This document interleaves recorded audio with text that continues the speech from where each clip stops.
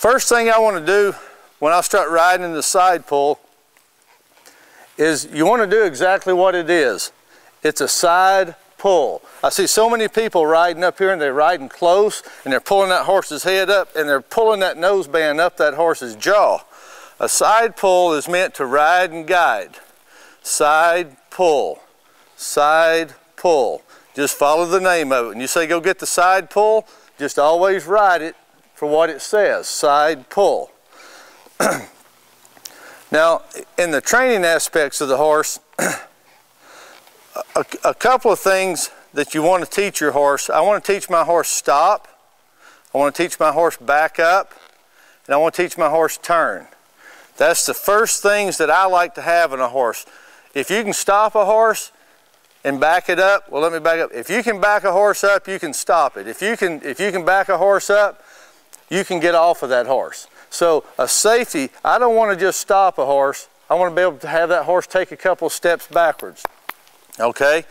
That's just to know that I can stop. I want that horse thinking every time, step back. Just a couple of steps, not a big deal. All right. Now what I don't want to do on my young horse is I don't want to start getting a lot of bend in him. You know, you don't get bend and flex. Bend and flex is a good thing, but it also can work against you if you don't use it properly. The more I bend this horse, the more this horse is going to throw its right shoulder out. And see how it starts walking wide right there? And then what a lot of people try to do is if I bend this horse like this and see how she starts walking out, they pull harder. And they think harder is going to make it.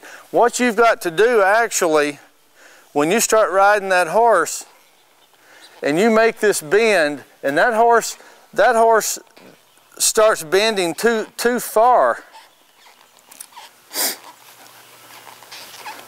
There she goes. When she starts getting bent too far, I'm going to actually soften my hand and come in with this left leg right here and move the horse back up into the circle where it needs to be. So pulling harder, once that horse, see, that's not working right there. Relax that rein, come in at the calf of your leg, tap the calf of that leg a little bit, bring that horse back up into the circle it needs to be in. So what I like to do is I kind of like to keep this horse's head in the width of my shoulders right here. I kind of set me two little lanes right here with my thumbs. I ride my thumbs forward. And I set this horse a lane to walk in. When I come around with the camera, I think you'll be able to see that right there.